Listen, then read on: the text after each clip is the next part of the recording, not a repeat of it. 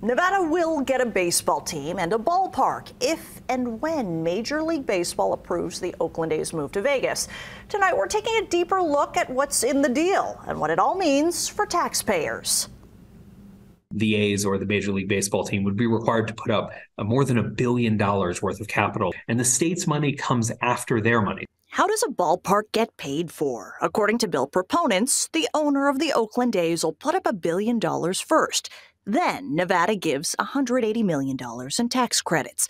If the stadium performs as expected, Treasurer Zach Conine says Nevada gets $120 million back. Clark County will also give $120 million in bonds. So how exactly is the team going to pay off the county's bond debt?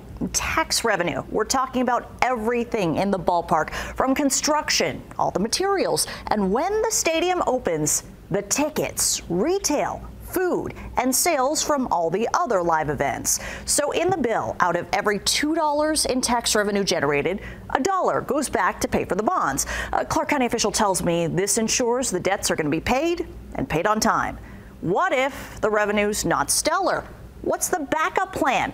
2 sets of reserves are built in, or 4 years worth of bond payments, before the county has to resort to raising property taxes. We're talking about no one coming to the stadium for 4 years before the county's general obligation requirement would kick in. Visitation to Las Vegas has continued to increase time after time. I would not gamble my money, although I am from Las Vegas. State Senator Dallas Harris of Clark County, speaking to Battleborn Progress, was among the third of lawmakers that voted no. She voiced concerns about the high attendance projections and says Allegiant was funded by an increase in the room tax. Its ability to be funded was independent of the performance of the stadium. Here, we are entirely relying on sources of revenue to be generated at the stadium.